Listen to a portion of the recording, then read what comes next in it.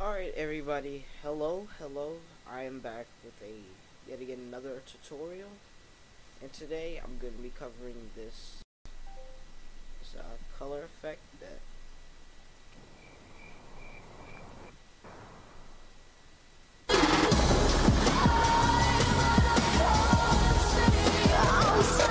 so I got some comments on this and I will be doing this as a request, so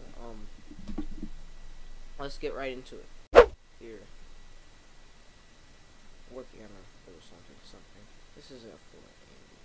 So you guys want this type of thing right here.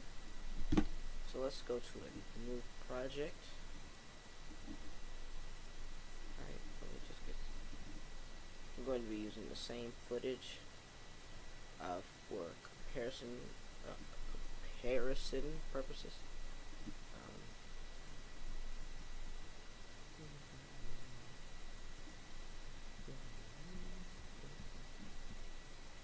Oops, what's it for?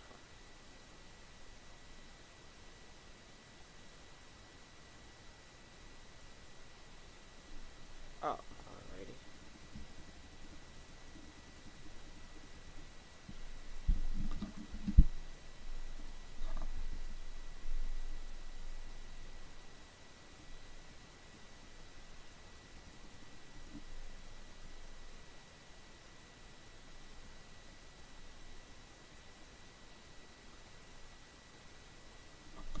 Alright, here we are. With our clip. Let me just bring this over some.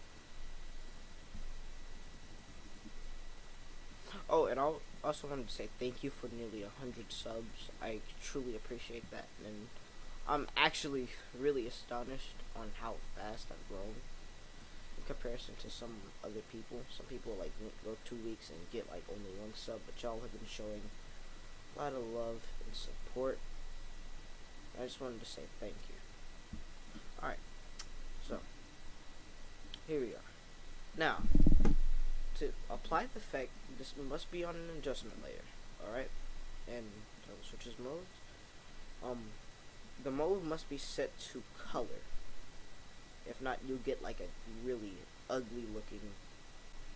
Yeah, so what we're going to do is we're going to apply optic compensation to this. Alright, and all you mainly want to do is put this field of view up to about 100 and something, 140, whatever. I'm gonna just leave it like 126 or something like that. Alright, so I know it looks weird right now, but hang in there. Turbulent displays, and you can already kind of see a little color thing in there, a little orange. Turbulent displays. Alright, so here you'll leave this on turbulent, turn the amount up to about 60, and size 100. That's what I need. Now for the offset, like 800, 750, 800ish for that, and like 150. And complexity, you put that to about, so I'll leave it to 6. And the evolution, and you can keyframe the evolution to make it all whoopy and stuff like that. Oh, and make sure this is on horizontal always. And forgot one crucial thing: turn on reverse lens distortion. All right. You see, we already basically got the whole color thing going on right now. Actually, it's kind of moving. If you want to stop here, you can. I mean, you got the basic thing, but if you want more colorful, I'd say, let's go hue saturation.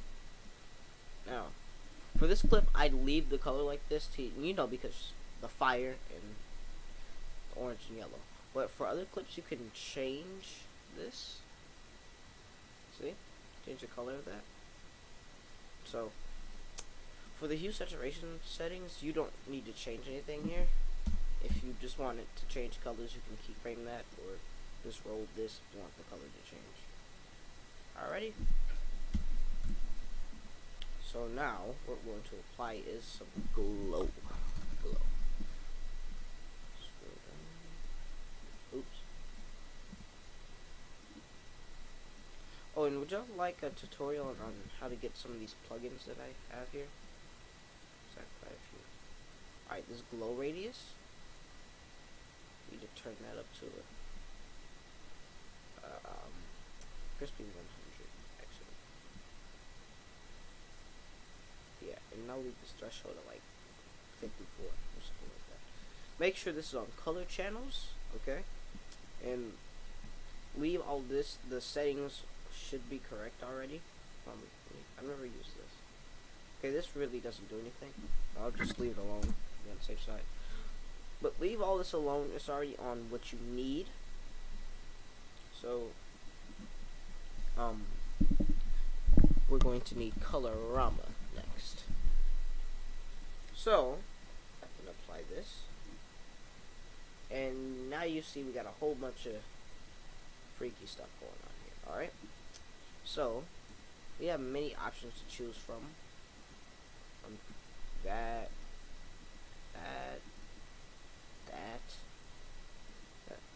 And it can really just give us a whole colorful thing. So I'm gonna go for no, golden. That looks bad. Hue cycle. I guess I'll go hue cycle. Now, depending on the color that you want. Well, no. Depending on how much of the screen you want to be gray and how much you want colorful, you could click on one of these like that and just move that over. So it kind of takes that color away and replaces it with another. So we're just going to take this blue away. So now we have these two colors right here, or three. So what we can do is go to hue, saturation, and we can just mess around with this. Alright? So now to animate it, to get the little warpy like thing that I displayed, here evolution.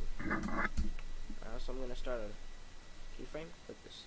Oops, click the stopwatch, and I'm gonna drag it. The amount of frames doesn't matter. I mean, depending on how long like you want it to last or how smooth you want it to look, I just drag it to the end, and yeah, well, no. This may move a little too fast. There we go.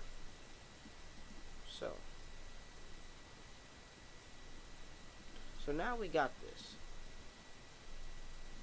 Oops, we dragged the thing, so it just loops. Alright.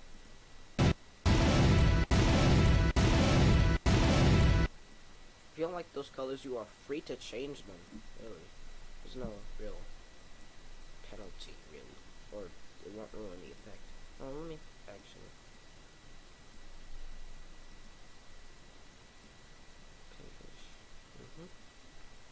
Let me see what happens when I move this upwards. It's above glow. Okay. HueSaturation. Alright. No.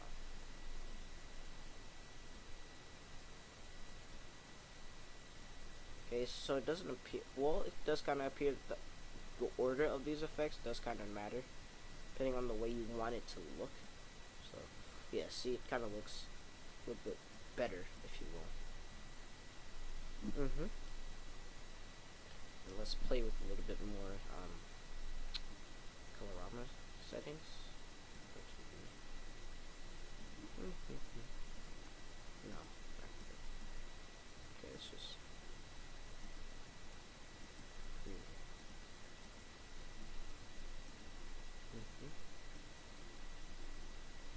You can also drag this around. And kind of enhances the green in some parts, if you will. So yeah, you're free to move that, or this, or you can even change the color here. So yeah. So I hope this was a good enough tutorial. I hope I did a good job in explaining. And if you have any questions, leave them in the comment section below, or my kick, which I will also be leaving in the description. Thank you for your time, and have a great day.